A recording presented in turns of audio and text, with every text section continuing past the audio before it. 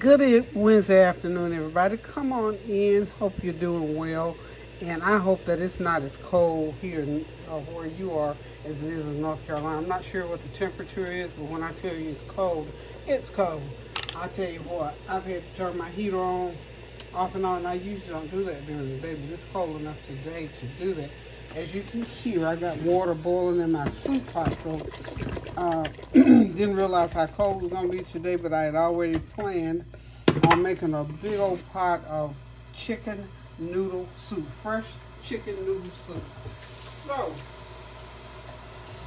hang on one second. I need a little bit more water. Got my water boiling here, and I'm going to go ahead and get started with the soup. I got 4 pounds of chicken. I got some legs, some thighs, and some wingettes in here. So I'm going to go ahead and get them in. That's about 4 pounds of chicken, 5 pounds of chicken, I'm sorry.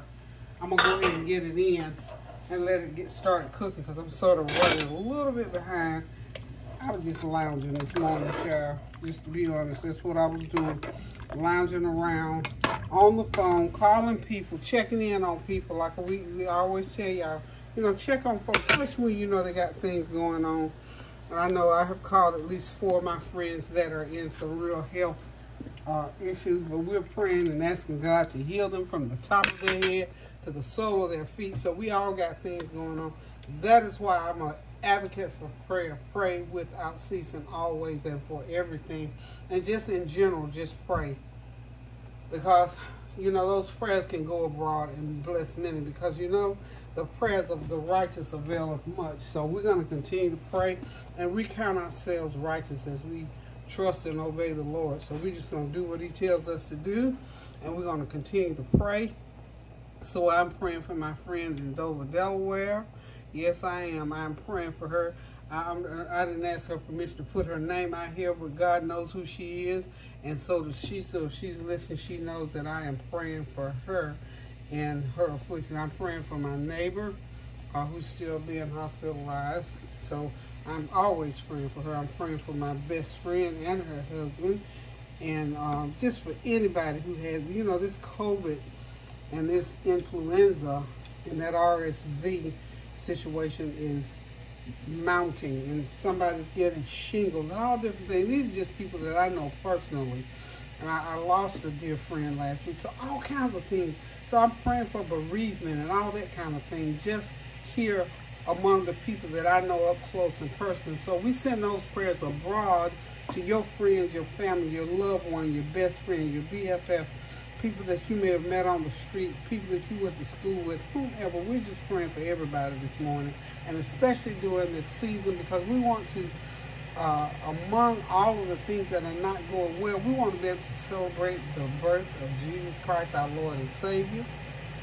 And we do. We celebrate him, and we thank God that he gave us that son that we could celebrate this time of year and have some cheerful times in our life, because he gave us permission to be successful and to be joyous and to have hope in this life on this earth.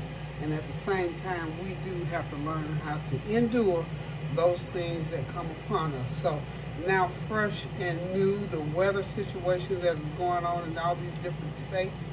Out in Colorado, I believe some stuff is going on in the Northeast. That's not too far from me. I'm in North Carolina, so in D.C. and all up through there, where those blizzards and flooding and all those things going on, loss of life. So we pray for those people who are grieving their loved ones, and for that, for those families, you know, who have lost loved ones during the year, and you're grieving this time of year because they're not going to be here for you to look and smile at and buy that special gift for, or put some money in that little money envelope. So, Father, we lift up all these people and all these things in the name of Jesus today, that we can still have joy.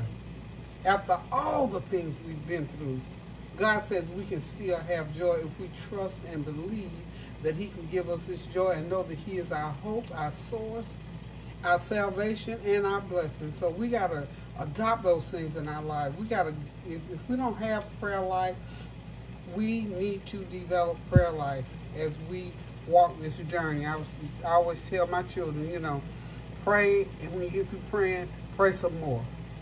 Because there's a word that says when you've done all you can do to stand, stand some more. So we got to rely on the goodness and the almightiness and the sovereignty and the omnipotence of Jesus Christ, our Lord and Savior, and God the Father, the Holy Spirit, the Trinity that directs and guides us all. But we got to believe that. We got to adopt that. God's not going to force it on us.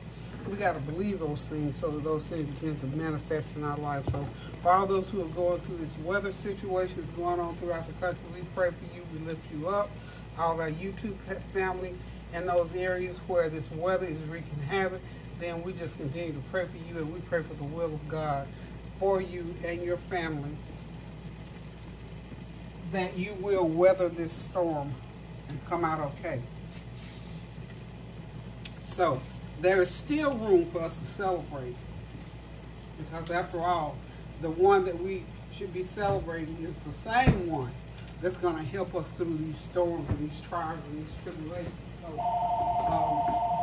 as usual, my phone rings all day long. I'm not going to answer this one. These unknown phone calls, I get them all day long. These, you know, those people have to work. Those are jobs for these people. So, I mean, I used to fuss about it. Sometimes I still do, but I'm going to try to go ahead and ignore it today. Anyway, y'all, so we pray all these prayers in the Lord's name, and we continue to pray without ceasing. I advocate to you, pray without ceasing. Pray about everything. Pray about anything. Pray just when you don't even have nothing specific. Just pray and ask God to direct our path and those of others. And don't withhold, you know, this scripture, and I got to have it in my mind and just left, but the words are not. Don't withhold things from people in your life that you have that can make their lives better. There's a scripture that says that, and I think it's in the Psalms somewhere. I have to look it up and pass it on to you. But don't withhold things from people. When you know you can help somebody, help somebody. And don't worry about, well, this, that, and the third. If if it's money, and they're never going to pay back, well, then let them have it in the spirit of giving rather than loaning. That way you don't get yourself all jacked up and everything like that, and you won't even worry about it. My phone is it's up there on top of my fridge. I got it sitting up there some people. Okay. But anyway, do not withhold things from people that you know, like say, this or that person got my blessing, this or that person got what I need. If you got it and can give it, go ahead and give it. And if it's a long thing, then, make that stipulation. But certainly, don't withhold it just on the strength that, or they might not give it, whatever. But you still have to do whatever you can live with. So anywho, y'all, continue to pray without ceasing. Pray for each other. Stand in the gap for each other. Do something kind for each other. Whatever you can do to make another person's day, go ahead and do that. That's what I'm doing right now. I'm making this big old gigantic pot of chicken noodle soup. I'm going to give away half of it and keep some for me and Kareem. Got a person in particular that needs a hot bowl of chicken noodle soup. So that's what we having today, chicken noodle soup. And I'll probably make some, I bought some of those, a box of that mix to make, Red Lobster Cheddar Bay biscuits. So we're going to do chicken noodle soup and Cheddar Bay biscuits. It's going to be what's on the menu today. I hope you all are having a God bless Wednesday. The week is just about gone. And do you all realize Christmas is just upon us? So it's almost here, folks. It's almost here. Now, as I'm cooking this chicken, that little foam stuff, and I'm thinking that it's part of what comes when there's, all meat, just like us, there's blood in there. Sangre. So, I'm assuming bone marrow, all that kind of stuff makes these little secretions in the pot. So you can just skim them off right now, so wait till later. And this is not real bad. Somebody asked me the other day, I was doing pork chops, and when you cook pork chops, you know how the blood will come up. Yeah, they asked me if it was blood now. Yes, it was blood. And they said, well, you should wash it in cold water. Well, I did wash it in cold water. In fact, the chops were frozen. I wash them in cold water to a point. I let them set out, all of that, but the blood still came. So there's no guarantee, and if that works, it works. But sometimes, you know, some things are better left unquestioned. Okay, so I'm just going to get as much of this off as I can. Then I'm going to go ahead and start putting the seasoning in this chicken. It's going to have to boil about a good hour. So I've got some thigh meat, some wings, and a couple of drumsticks. I just went in my freezer and pulled out the chicken that I have, and that's what we're using to make the soup with. Okay, so again, I hope you all having a God bless Tuesday. Hope you got something planned for your day, shopping, whatever. I decided today, Tanya asked me, I decided today that, nah, I'm not going to do a whole bunch of shopping. I don't feel like getting out. It's cold, for one thing. And another thing, there are so many people out, y'all. People are thinking about, you know, last year most people were shut in, couldn't get out and shop a whole lot. People ain't being held back this year. Trust me. I'm serious. So I'm going to stay in as much as I can. Okay, folks. So this is 1 medium onion, green pepper, and about 3 or 4 stalks of celery I've ground up. And I got them ground down almost to a paste, because I didn't want the big chunks in this particular soup. So we ground it down really, really good. And it's going right into our pot with our chicken. All this is going to flavor that soup, and we're going to have optimal flavor in here. Make it real good, because I'm going to use elbow macaroni noodles to make this with. Would love to have had some of those flat noodles, but I didn't have any, and I decided, Peggy, you're not going back to the grocery store today. So I didn't go to the grocery store, because I almost went to Food Line, y'all. Not doing it today. Okay, so got all that in there. I ground those veggies up in my grinder. Now, the next thing I'm going to do is a couple of tablespoons of my, this is my chicken, where's the front? Chicken base. Okay, I'm going to use a couple tablespoons of chicken base. You know, it has a salt content. So that is more than likely going to be the salt. Okay, so this is a 3 gallon. I'm making 3 gallons of soup so far. And now I'm going to put in some of my garlic pepper seasoning blend. So I'm going to put a couple tablespoons of that in there. 1 and 2. Okay,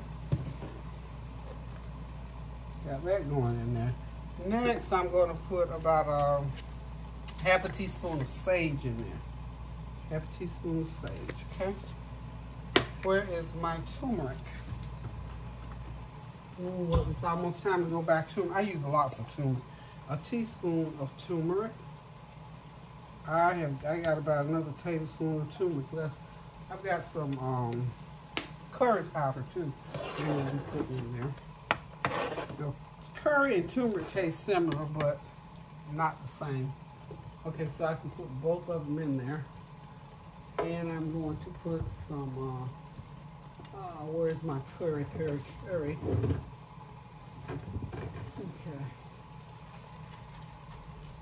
Now once I get all those ingredients in there, I'm going to let this chicken cook for 1 hour.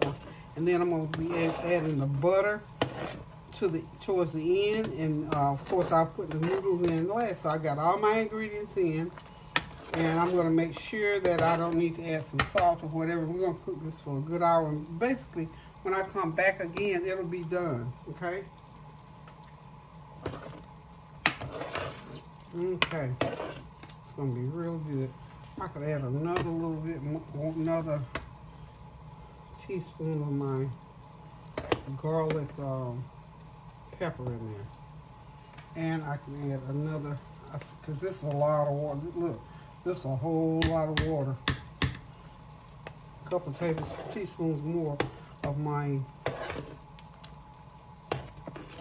chicken base.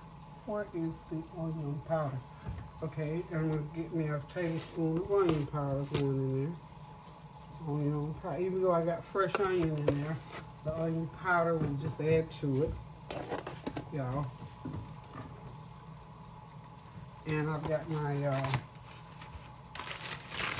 now I got plenty plenty of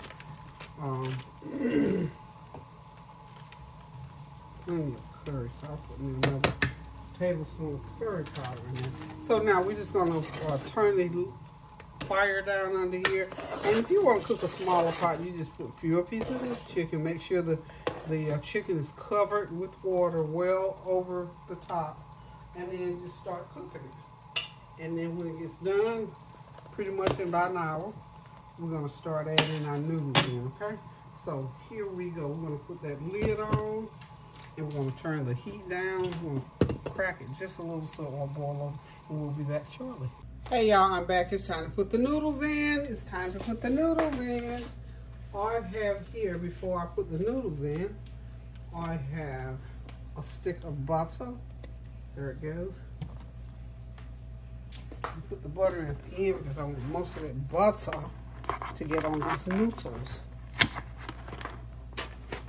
And you're going to cook them for about 10, 12, 15 minutes is how long they're going to have to cook. And because it's so hot, they're going to continue cooking, so that's why they don't have to really cook 10, 12, 15 minutes. Now, I always do this, and I hope I don't do it today. Okay, this is, I think, 2 cups of noodles. I'm just going to put in 2 cups of noodles. How about that? Can we agree on that? And you know how you keep adding and adding? I'm going to try not to add anymore. I'll put in 2 cups of noodles because I want them to have some juice in it. That butter still melts. I want there to be juice in these noodles, in this chicken noodle soup. I don't want it to be too thick, but at the same time, I want a thickness about it. You know what I'm saying? So we're just gonna let that cook with the lid off. Let it boil real fast, just fast as it'll boil. I'm gonna keep stirring because I want my noodles to go down there and stick on the bottom of the pan. So I think the 2 cups of noodles should suffice. If not, we'll come back and put more. So we're saying, let me see how many cups are they saying.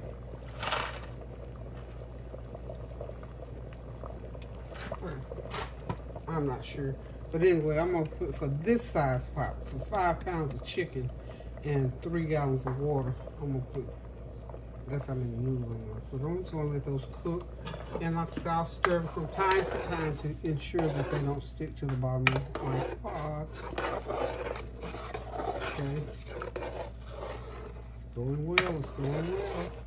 I'm gonna go ahead and get my cream of chicken soup. Get it ready to go in here shortly.